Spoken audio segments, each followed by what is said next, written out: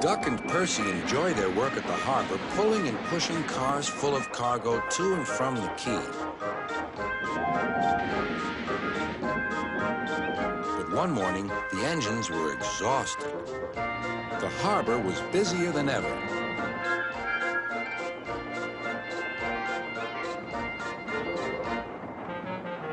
Sir Topham Hatt promised that another engine would be found to help them.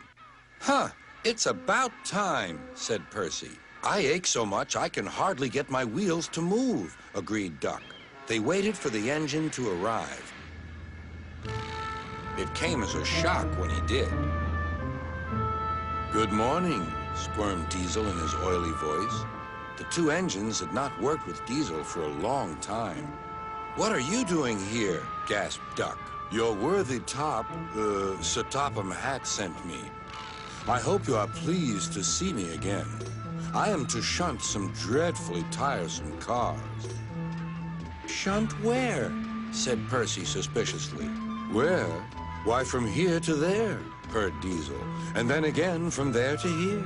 Easy, isn't it?" With that, Diesel, as if to make himself quite clear, bumped some cars hard. "Oh!" screamed the cars. "Grrr!" growled Diesel. Percy and Duck were horrified. They did not trust Diesel at all. They refused to work and would not leave their shed.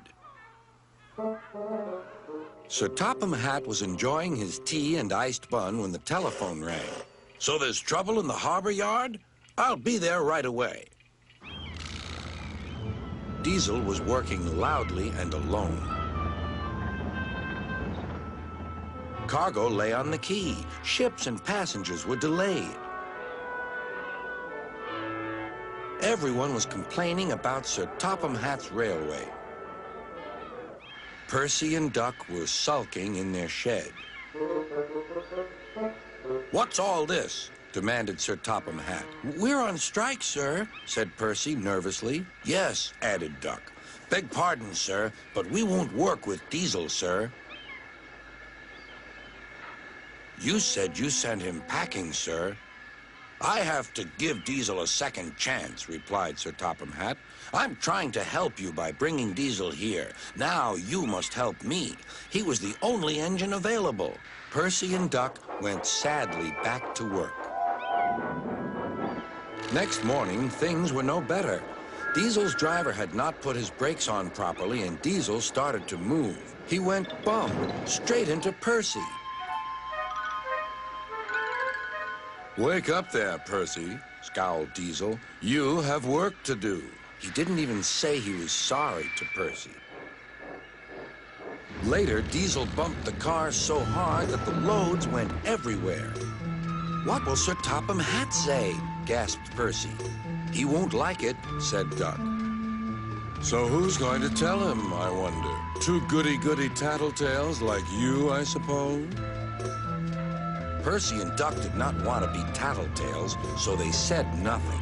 Diesel, thinking he could get away with his bad behavior, was ruder than ever. Next day, he was shunting freight cars full of china clay. He banged the cars hard into the buffers, but the buffers weren't secure. The silly cars were sunk. Sir Topham Hatt heard the news. The cars were hoisted safely from the sea, but the clay was lost. Sir Topham Hatt spoke severely to Diesel. "The harbor master has told me everything. Things worked much better here before you arrived. I shall not be inviting you back. Now, Duck and Percy, I hope you won't mind having to handle the work by yourselves again." "Oh, no, sir. Yes, please, sir," replied the engines. Whistling cheerfully, they puffed back to work while Diesel sulked slowly away.